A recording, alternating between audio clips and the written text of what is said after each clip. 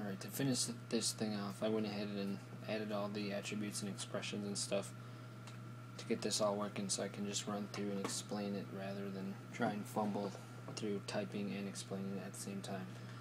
First, you're going to want to grab your particle and add a radial field. And once you get that created, you're going to want to make sure the attenuation is something other than 0. Max distance is going to be based on how far you want the characters to react to it. So a larger number will mean characters farther away from it will be affected. A lower number will mean the opposite. Apply per vertex is on. Use max distance is on, and everything else should be default.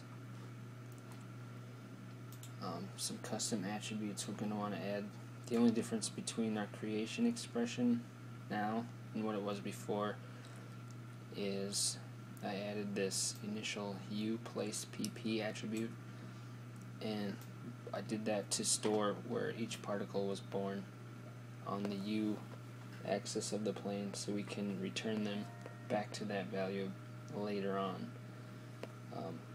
So instead of parent U equal random value between 0 and 1, we set it to equal init U place PP, which is the exact same thing. We just now have this variable we can use in the runtime expression. Alright, so we also added an obstruction 01 custom attribute, and that equals the magnitude of our input force 0. And let's go and explain that quick. If you grab your radial field after you make it, and holding spacebar, go down to your hypergraph and hit this button right here. It'll show input and output connections. And if you hover over these purple lines long enough, you'll see something that says particle shape 1 dot input force with an index of 0. So that's what we're going to be starting with. Now once you finish with this one, the next time you add a field, or any field, it's going to get put in this index. So if I added another radial field, it would be input force index 1. If I added another one, it would be 2, so on and so forth. So back in our particle creation expression, our runtime, we have our obstruction 1, which equals the magnitude of that input force of the radial field. And you can see how much that's being affected if you turn your particles to numeric. Actually, let's do this in the attribute editor. And type in obstruction 01, or whatever you happen to call it. Now they're 0 until they get close to this radial field, like this one right here. Here's the radial field, and these are being affected, and you can see they're walking around. And then they return to where they were born at, and that way we don't get like a wake, basically.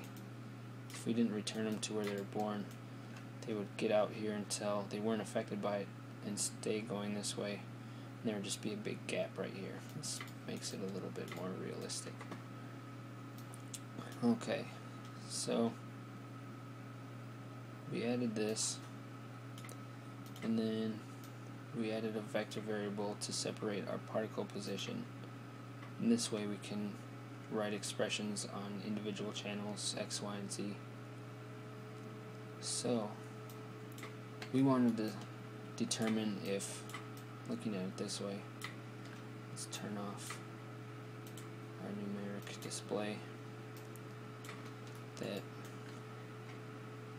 let's see, actually I have a car in here, yes I do, that they're going to walk around this thing.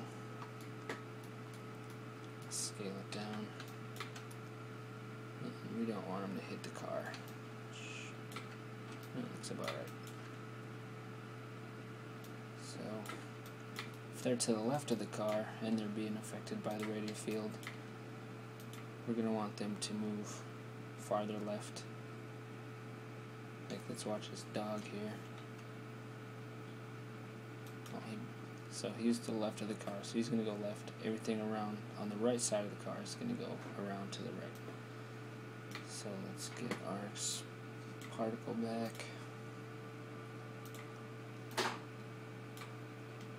Alright, so right here, this is if it's on the left. So, and we only want this to happen if it's being affected by the radial field.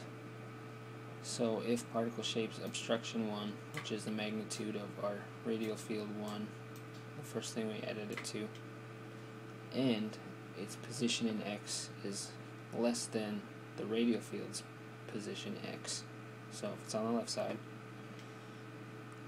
we're going to want to do all this stuff.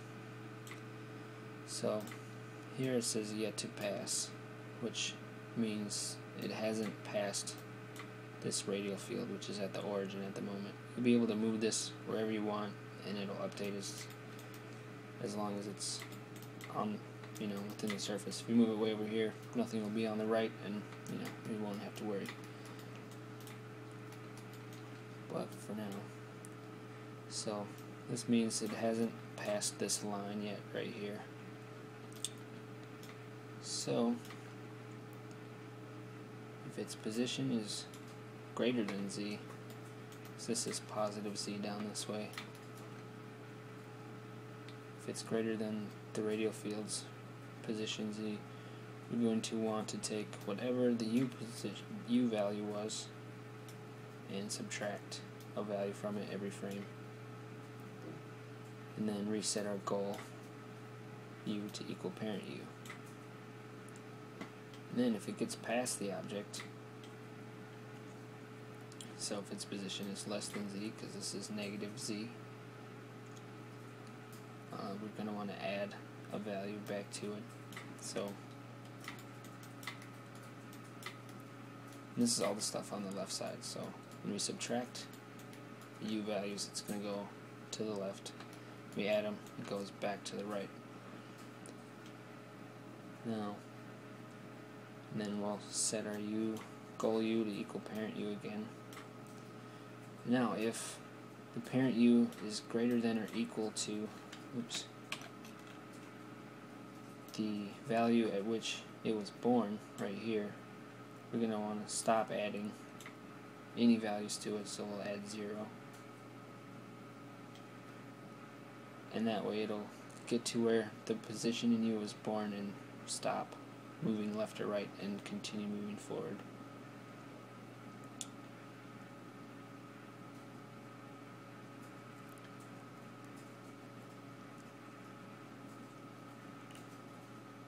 And I'm not sure if I need this.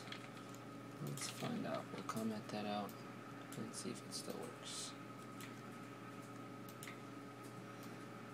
And I'll make sure the, well, I need that.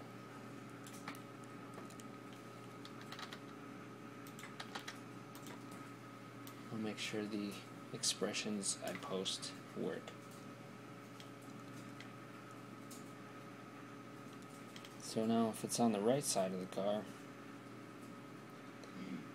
and it's being affected by the radial field, so it's a value greater than 0, and it's on the right side of the radial field, we want to do the same thing but the opposite.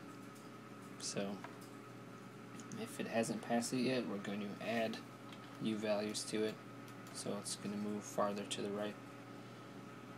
And down here, if it's past it, we're going to subtract them so it moves back to the left. And if it gets, I really don't think, I don't need this at all.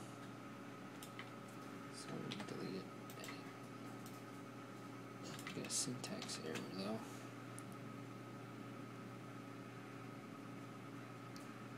Because I have one too many brackets in there. Alright. So now just to make sure that's still working, we'll let it play.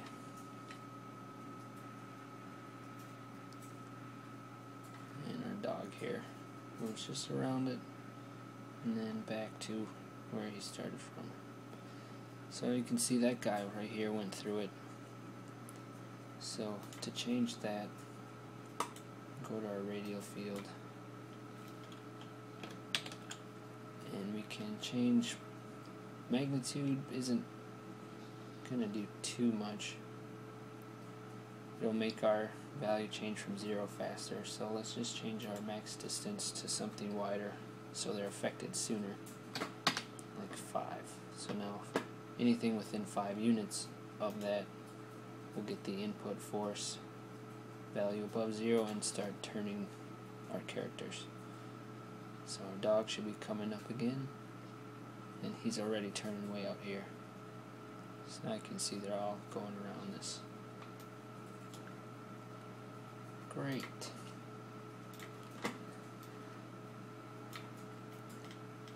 And that's pretty much it. All this character stuff is what we had in here before. So if you wanted to add another radial field, you would select your particle, add a radial field, make sure all your settings match the previous one. So attenuation is something other than 0, it has a max distance, and it's on, so it uses it. Applied per vertex needs to be on. And then you'll have to add another custom attribute to hold that that field's force. So, it'd be like obstruction 2 equals magnitude of the input force 1. And then you'd have to copy all this again, but make sure it was, object 2, and then do the same thing. Or if it was bigger, you might want to change this value, or what have you. So now that we got that set up, we can start killing some people that are acting weird. Like if we look back here, let's say these guys are too close to each other. They definitely just hit each other. So we got a lot of zombies in here. If I hit 6, you can kind of see him better. So let's get rid of this guy. We don't ever want him to be born. So if we turn our first, let's go to our attribute editor and turn our particles to numeric and type in ID. We can see that his ID is 48. So in order to kill him, let's set our lifespan to lifespan PP only. And in our creation expression, way at the bottom of everything, we can write if our ID is equal to 48,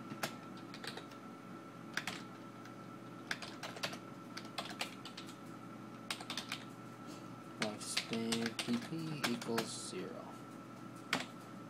Now that guy will never be born, so we're at frame 280, and 87 and 48 are next to each other. Now when I rewind and play to 280, that zombie will not be there anymore.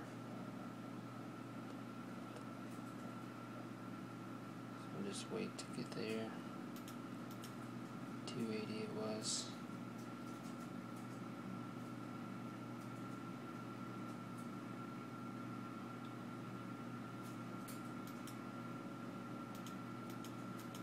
So here's our 87 guy, and that zombie that was behind him is gone, and everybody else that was there is still there. So if any one of your characters is acting weird, you can just go to the bottom of your expression, in the creation expression, and just murder that guy because he sucks. one more thing I forgot to do is if we let this play through for a while, we're going to have a lot of characters up here eventually. And you can watch our poly count grow over here. Now once they get to the end of the surface, they just stop and keep going. What we can do, since we changed their lifespan PP attribute on, we can, if they ever get to 1 in the V direction, we can kill them, so we just can save on memory and such. So if you go to your runtime expression, way at the bottom, if parent B is ever greater than or equal to 1,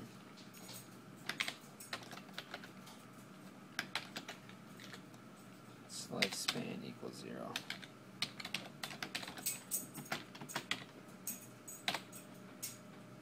Edit that, make sure I typed it right.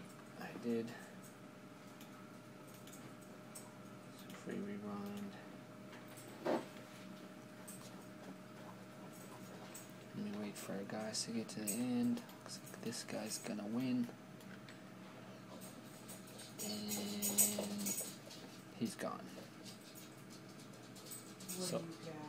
So you just have to make sure that your camera doesn't see the beginning, where they're born, or the end. So you still got quite a bit of area. You can build your shot around this stuff too.